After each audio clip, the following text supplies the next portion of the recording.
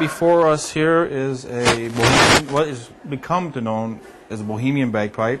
Although it may not be the proper name for it, that's where it kind of ended up being playing, was in Bohemia, but it probably has a different name, Polish goat, of this type of German bagpipe. There was something else played in Bohemia.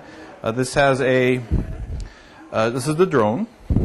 There is makes a constant sound. There is a reed in here that looks like that. There is a similar reed in the chanter here.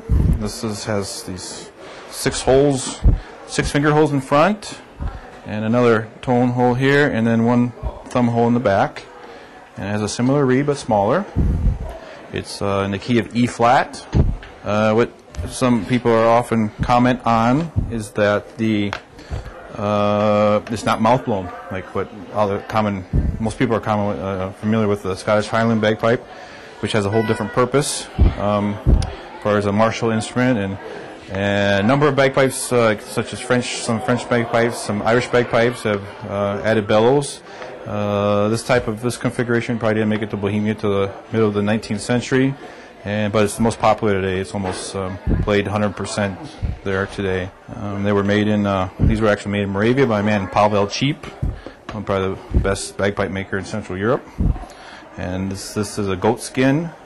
Other skins were dog historically, and cow horns, upturned cow horn birds. This is one way to identify Bohemian bagpipes is kind of with this style they're made. I first met with Czech Bohemian bagpipes in 1998, and I saw them. I knew, to my knowledge, there was no one doing this in America, and I thought it was a good idea to bring this back. Not necessarily bring it back at that time, because I didn't realize there were bagpipers here in America in the 19th century from Bohemia, and after some research, I discovered there were.